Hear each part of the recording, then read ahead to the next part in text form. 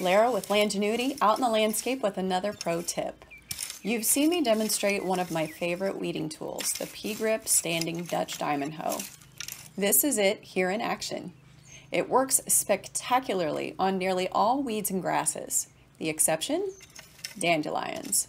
When we slice off the green of a dandelion, the deep taproot regenerates the plant. I told you they were tough. So we have to remove the plant root and all. Enter another of my top 3 tools, the long-handled DeWit Corkscrew Weeder.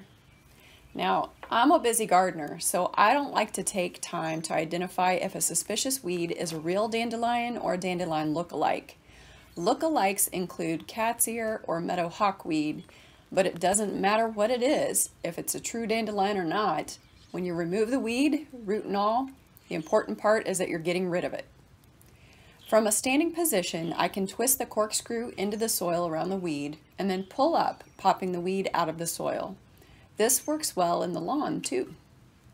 Just untwist to remove the weed from the tool. I'll crumble off the soil to show you the root intact on this little booger. Don't forget to dispose of dandelions you've popped so they don't reseed your landscape. And thanks for watching. Leave me a comment or drop me a line if you have any questions.